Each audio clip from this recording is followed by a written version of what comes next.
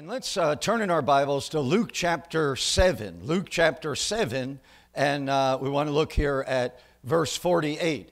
And this evening we just want to spend a few minutes in the Word of God on the subject of the forgiveness of sins and how we can know that our sins are forgiven. Luke 7 and verse 48. Luke 7, verse 48. And he said, "Thy sins are forgiven." Okay, and one more time. Luke 7, verse 48, a very simple verse, but let's read it together. And he said, "Thy sins are forgiven." Amen. You may be seated. And what we want to look at this evening is just a few very basic verses in the Bible about the forgiveness of sins. Now, number one, the Bible is very, very clear that we can know that our sins are forgiven. That is something that we can know. We can know that our sins are forgiven. Just like here in Luke 7 and verse 48, he said unto the woman, "Thy sins are forgiven." Now, so here is a woman, and the Bible previously in the story, it mentions the fact that her sins were many. And even though her sins were many, we find that she was forgiven of her sins by the Lord Jesus Christ. So the Bible teaches that I can know that my sins have been forgiven. Now, a lot of times people ask the question, can I know that my sins are forgiven? A lot of times someone might say, nobody can know that. But obviously, we see here in the Word of God with this woman that the Bible says that Jesus said to her, "Thy sins are forgiven." Now, of all the messages in the Bible teaches that this is the basic message of the Word of God, is that we can know that our sins are forgiven. Now, in Luke 24 and verse 47, see, the message of the Great Commission, Jesus said in Luke 24 and verse 47, he said there that we're to go in all the world and preach repentance and the remission of sins in all the world. So, see, repentance and remission of sins is a basic message that Jesus said that his followers were to preach. So, as we all know this evening, I'm sure that this is one of the basic fundamental teachings of the Bible, that I can know that my sins have been forgiven. Now, in Mark chapter 2 and verse 10, Jesus said a very interesting thing there. He says, "But that ye may know that the Son of Man hath power on earth to forgive sins." Now, it's very interesting. He has the authority to forgive sins. And they said that's blasphemy. They said only God can forgive sins. And yet, Jesus said very clearly that ye may know that the Son of Man have power or authority on earth to forgive sins. And if our sins are ever going to be forgiven, obviously they have to be forgiven by the Lord Jesus Christ. No man, no pastor, no priest, but by the Lord Jesus Christ. And the Bible is very, very clear that the basis of forgiveness in the Bible is the blood of Jesus Christ. It's not the church, it's not baptism, it's not giving money, it's not being good. If I'm good, God will forgive me of my sin. But the basis of all forgiveness in the Bible is certainly the blood of Christ. Now, when Jesus instituted the Lord's Supper, he said to his disciples, see, when he picked up the cup, he said, this cup reminds you, you see, that this is my blood which is shed for many for the remission of sins. That his blood was going to be shed on the cross of Calvary, and it certainly was for the remission of sins. That's the only way Jesus said sins could be forgiven, was on the basis of the shedding his blood on Calvary. And then in Hebrews chapter 9 and in verse 26, the Bible says he appeared once, say one time, the Bible says, to put away sin by the sacrifice of himself. So that tells us why, Hebrews 9:26, why did Jesus Christ come into the world?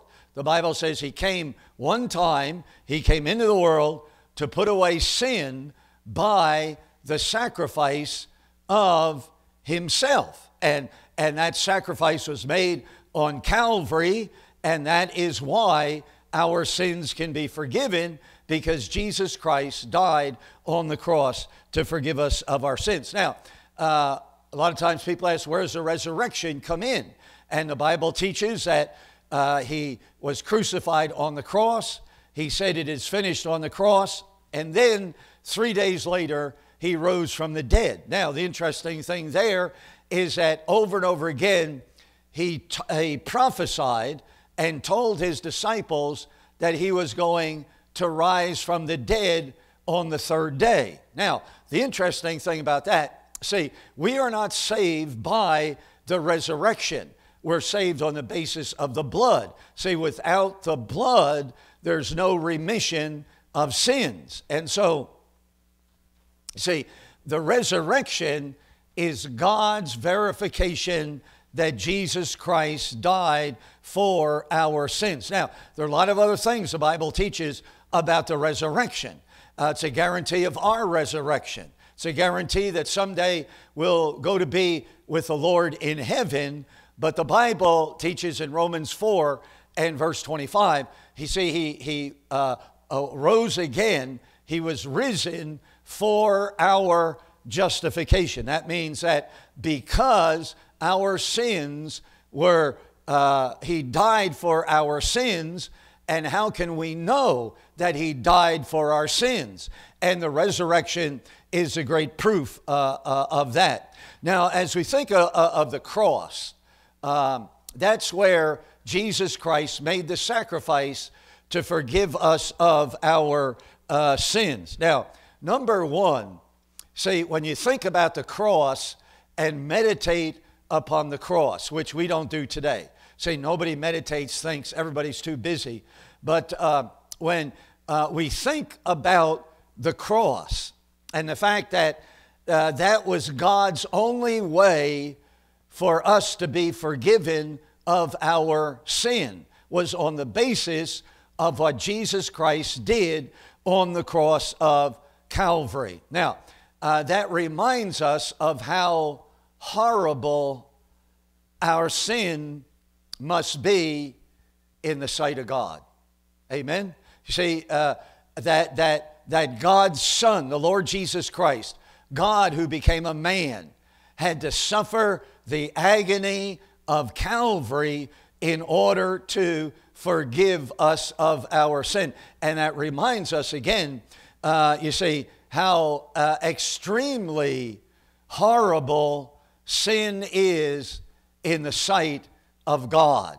See, it is wicked and rebellion in the sight of God. Now, when we think about Calvary, we see how wicked our sin is. See, why he had to suffer and bleed and die on the cross of Calvary. Now, and of course, on the cross, he cried out, my God, why hast thou forsaken me?" And one of the things about Calvary is that the spiritual suffering that Jesus Christ endured was much more severe than the physical suffering that he endured.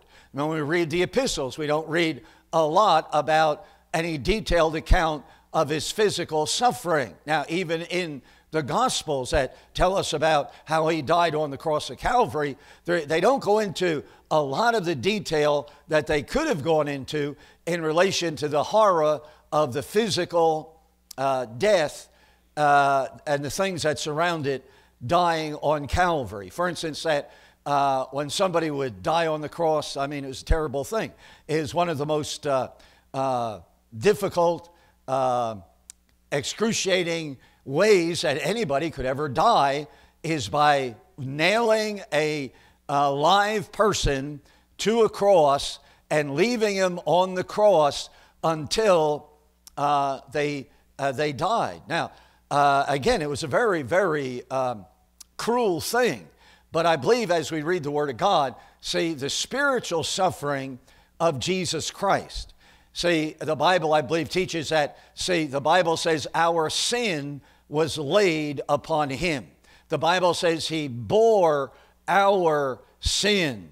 Christ died for our sin. So he paid the penalty for sin for every human being that would ever live. Anybody that wants him can be saved because he died that death on the cross of Calvary. Now, and again, the spiritual suffering was much more than the physical suffering on Calvary, because somehow on Calvary, Jesus Christ took upon himself the sin of the world. The Bible says he bore our sin.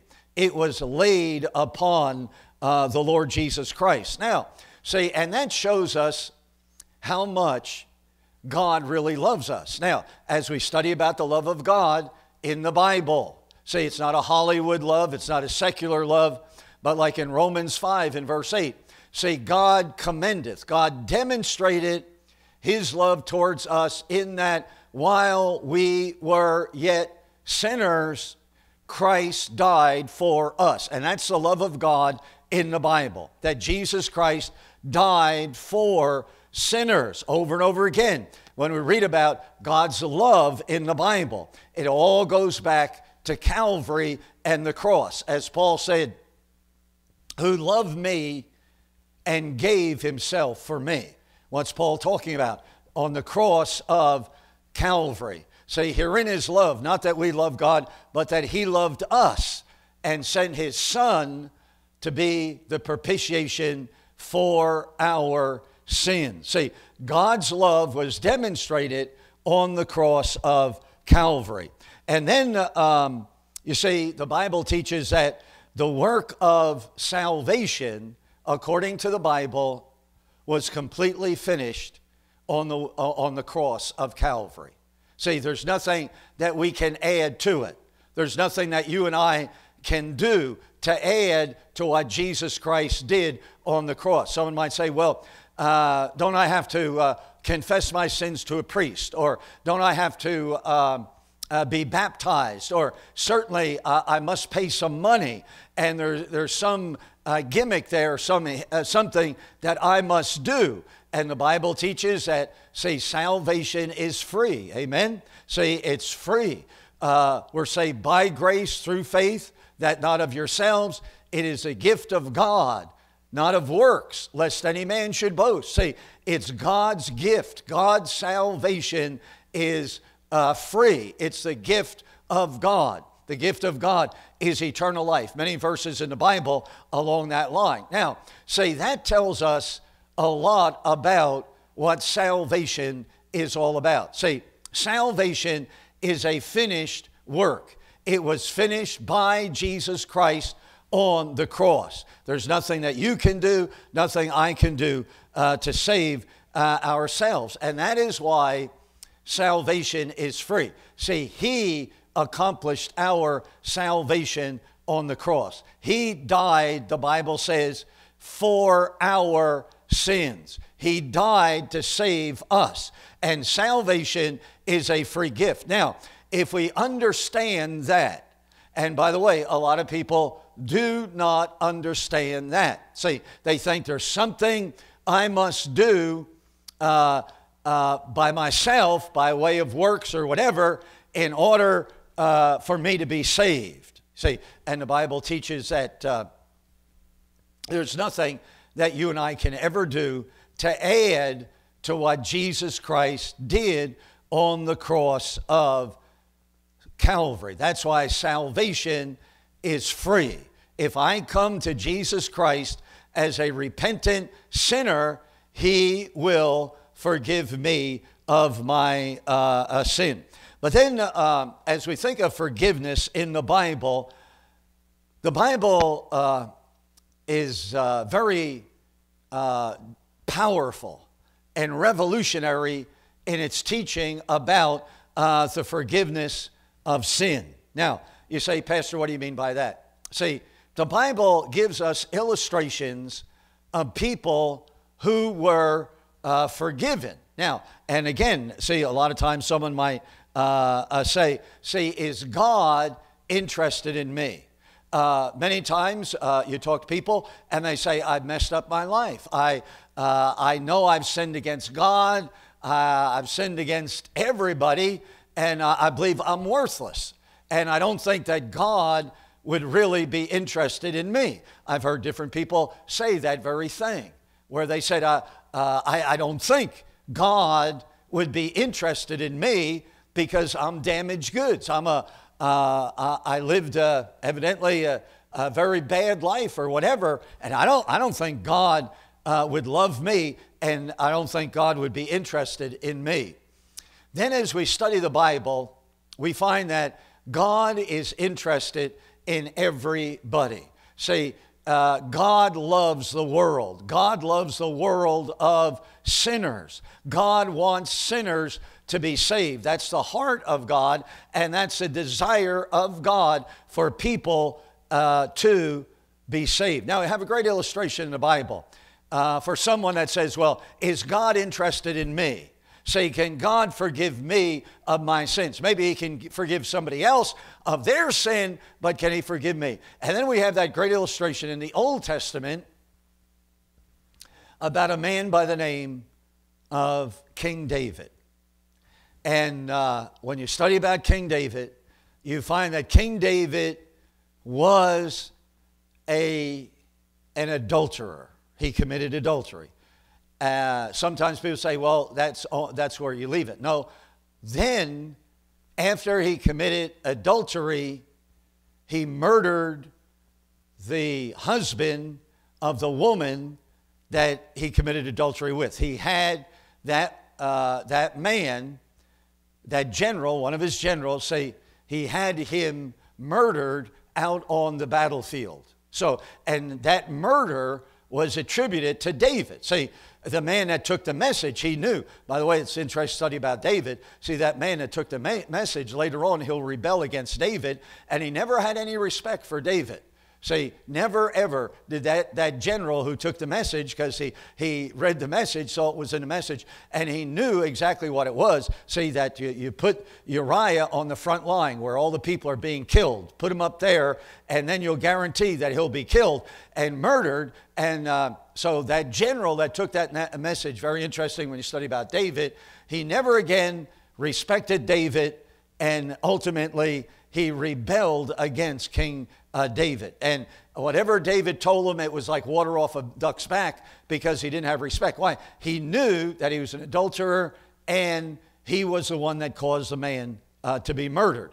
And then we find that David covered up his sin for at least a year.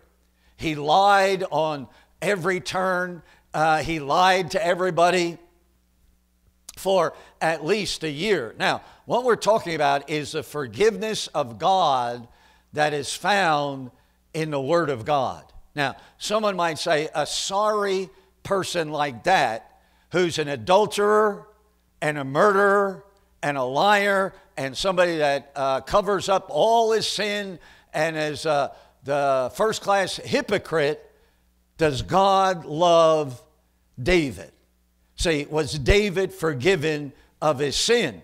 And then we find very clearly in Psalm 51, that's a great psalm of David's repentance and confession of his sin, and how he knew that his sins were forgiven. And then another Psalm 32, he said, blessed is the man whose sins are forgiven. So there's a man who murdered, committed adultery, and was a hypocrite and covered up his sin for a year, and yet God forgave David of his sin. Now, the reason why I bring that out, sometimes there are people that say, is God interested in me? Say, does God love me? Can God forgive me of my sin? And the Bible is very, very clear that if someone will repent and come to the Lord, they can be forgiven. And David is a great illustration of that. Now, that's interesting. Someone might say, well, Pastor, that's the Old Testament. David was living under a different dispensation, so to speak. But turn in your Bible to Romans chapter 4. Now, in Romans chapter 4,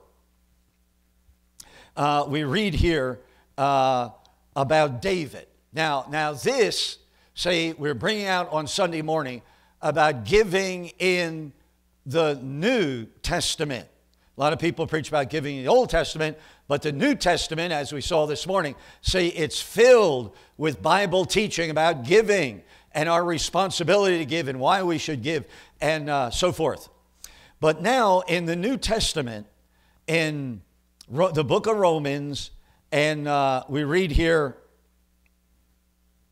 in verse 5, the Bible says, but to him that worketh not, but believeth on him that justifieth, say, the ungodly. That's the only person God can justify, is an ungodly person. A person realizes they're a sinner and comes to him for salvation. His faith is counted, or say, put to his account, you see, for righteousness. Now, verse 6 of Romans chapter 4.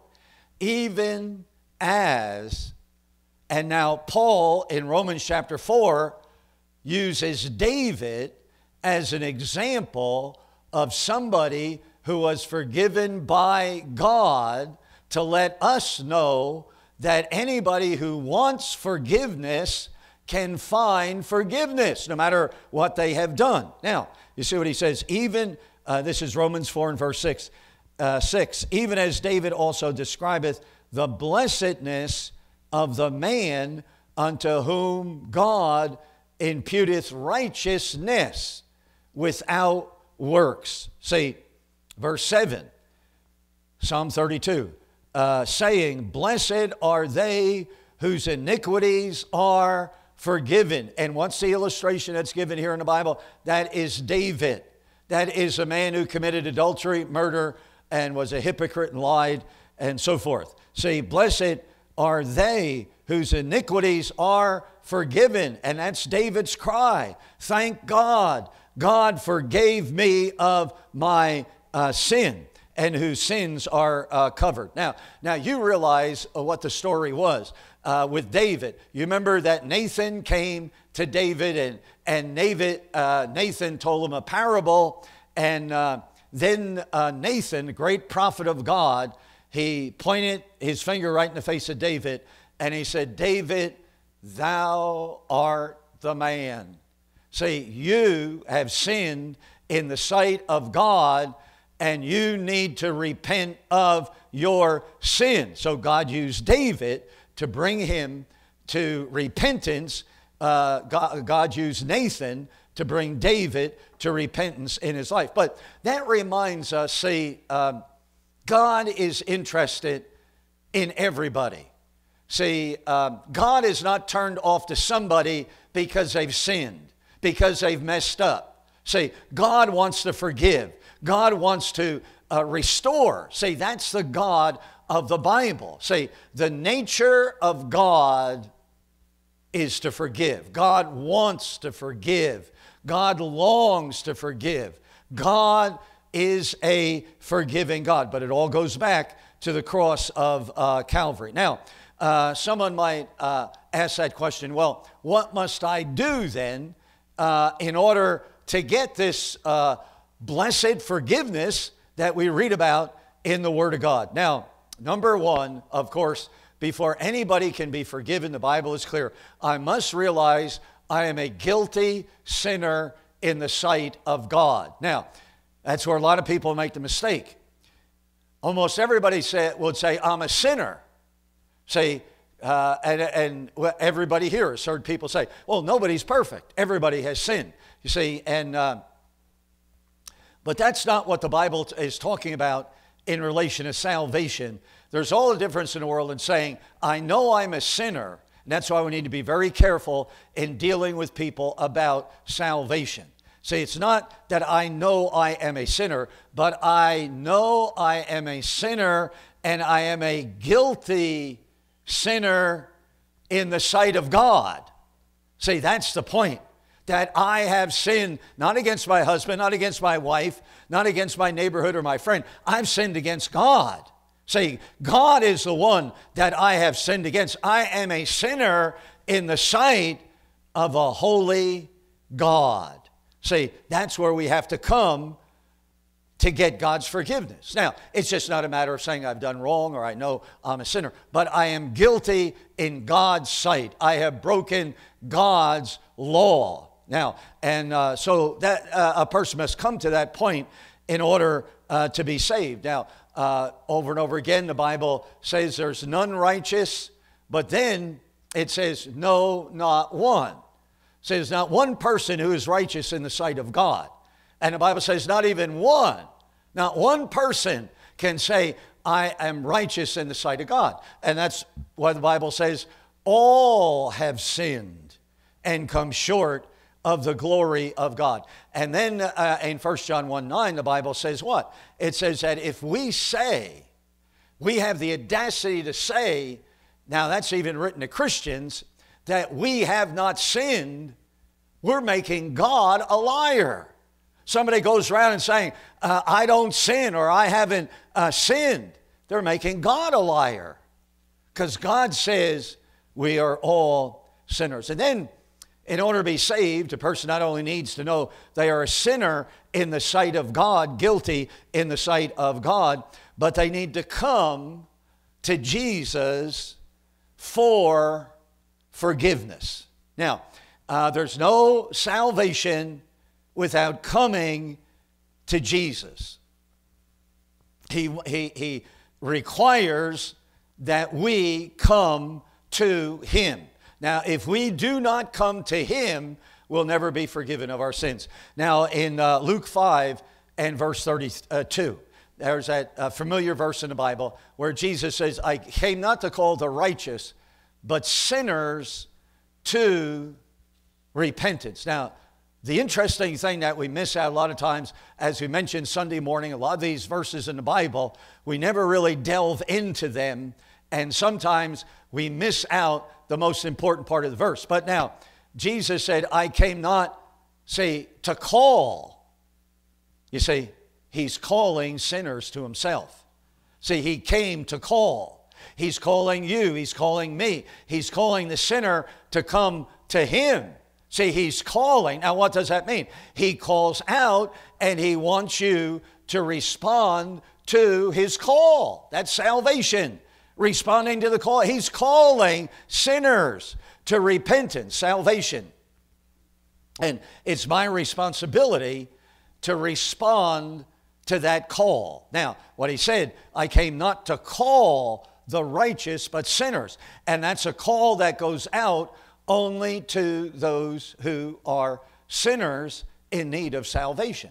But you see, if He calls, I'm required to respond to that call. And then in Luke 19:10, the Bible says He came to seek and to save the lost. You know the story there with Zacchaeus.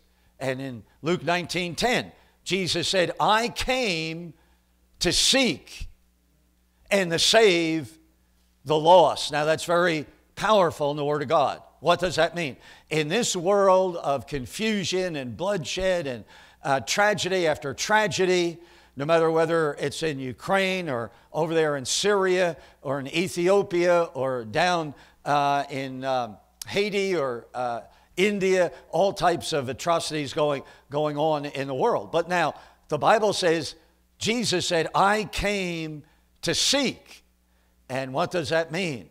See, Jesus Christ is seeking sinners to come to Him. He's seeking the lost. Now He's seeking me. See, He's seeking you. By the way, I love that that song that talks about seeking for you. See, and that's why he came. Now, what does that mean? See, he's after sinners. He wants sinners to be saved.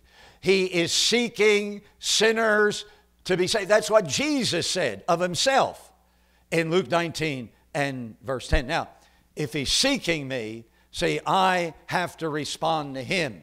See, I have to say, yes, Lord, I know you're seeking me. You want me to be saved. And then the Bible teaches in a crystal clear way in 1 Timothy 1:15, Jesus said that Paul said Christ Jesus came into the world to save sinners. That's why he came. That's why he died, to save sinners. See, he wants to save sinners, but the only person he can save is a sinner. And that is why he came, to save us from our sin. By the way, that verse begins, again, tremendous verse that we neglect some part of it. And Paul begins that great verse by saying, this is a faithful saying and worthy of all acceptation. Now, what does he mean by that? And then he says Christ Jesus came in the world to save sinners. See what Paul is saying there. All of God's children know that is why Jesus Christ came into the world. That's a common saying amongst all the people of God, amongst all the churches, that Christ Jesus came into the world to save sinners. See, it's a faithful saying and worthy of all acceptation. That's the thing we need to announce. That's the thing we need to preach. That's the thing we must tell people, is that Christ Jesus came into the world to save sinners. But now, see, all of this leaves the decision with us. See, I have to make a decision to receive Jesus Christ as my Savior. Nobody can make that decision for me.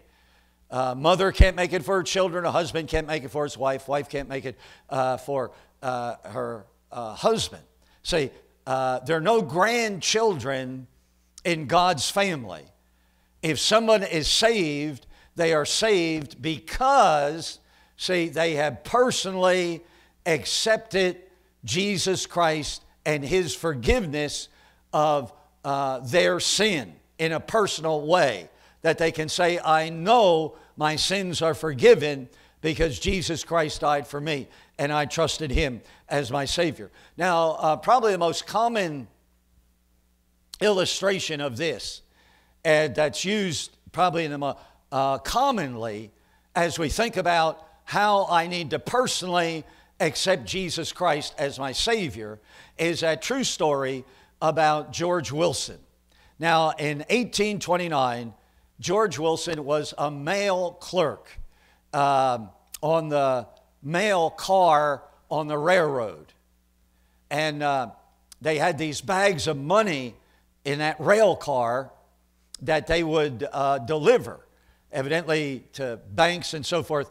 And so George Wilson was in that car with another co-worker, and he had this plan that he would kill, murder his co-worker, and then he would tie his co-worker up, and then he would be tied up. He'd tie himself up, and then it would look like somebody came on the car, and they stole the money and got away with the money.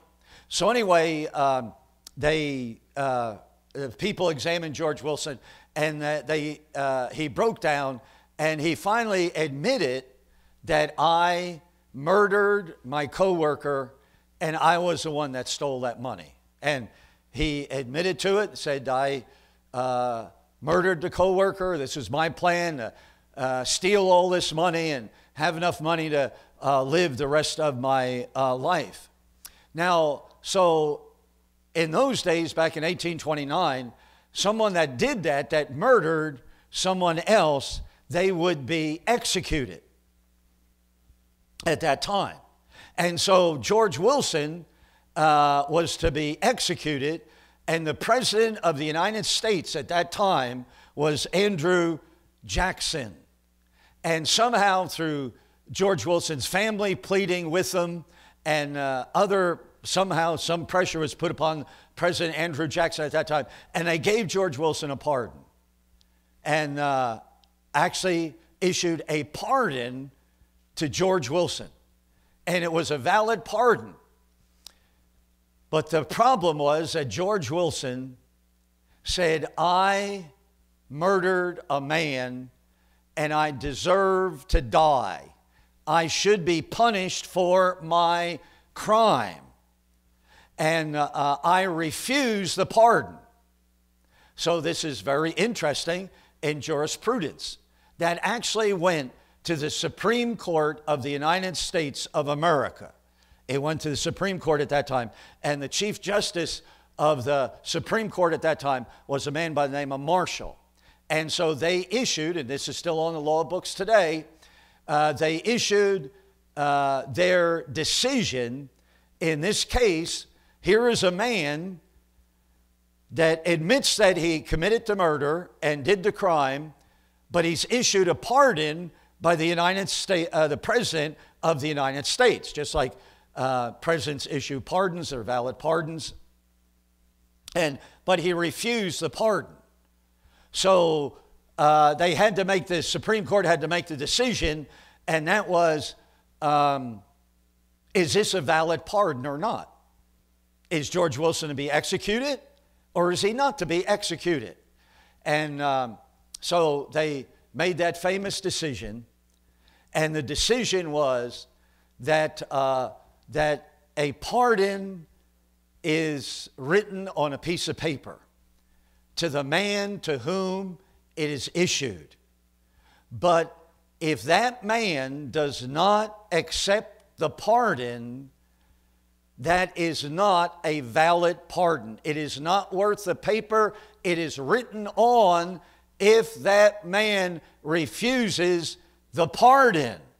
And so the decision was that George Wilson must be executed. Now, and he was executed in Leavenworth, over there in Leavenworth, Kansas. See, and he was executed. Now, the reason why George Wilson was executed, you might say, is because, according to the Supreme Court of the United States, see, he rejected a valid pardon issued to him. He said, no, I do not want the pardon. I will be executed. And so the Supreme Court ruled that it was, if the person doesn't accept it, it's not a valid pardon. See, and he was executed because he refused to accept a valid pardon. Now, you see what I said? That's one of the great illustrations of Bible salvation. Amen? See, Jesus Christ issues the pardon. He paid for that pardon in his own blood. Amen? Now, you see, he issues it to me, but it does not become valid in my life unless I accept it.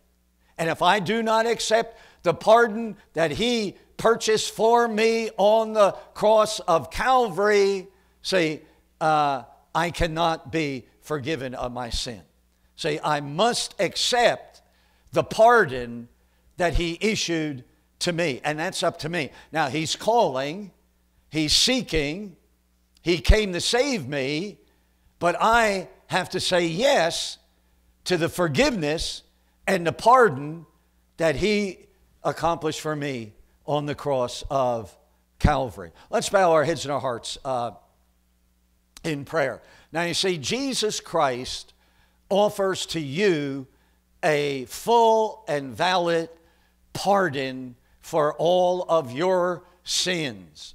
But you see, you must accept the pardon.